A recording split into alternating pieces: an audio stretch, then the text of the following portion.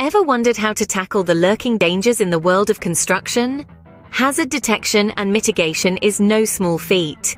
It's a critical aspect of maintaining safety and health in a construction environment. This course will help you understand the importance of hazard detection and identify what construction processes are deemed hazardous. You'll learn to assess essential controls and implement safeguard steps to minimize risks for each hazardous activity.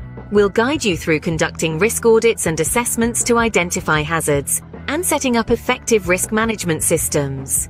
It's about prioritizing risk management and creating solutions for impactful risks. We'll explore various methods of hazard identification and foster an aware workplace culture surrounding risk prevention. Remember, understanding the consequences of poor risk management is crucial.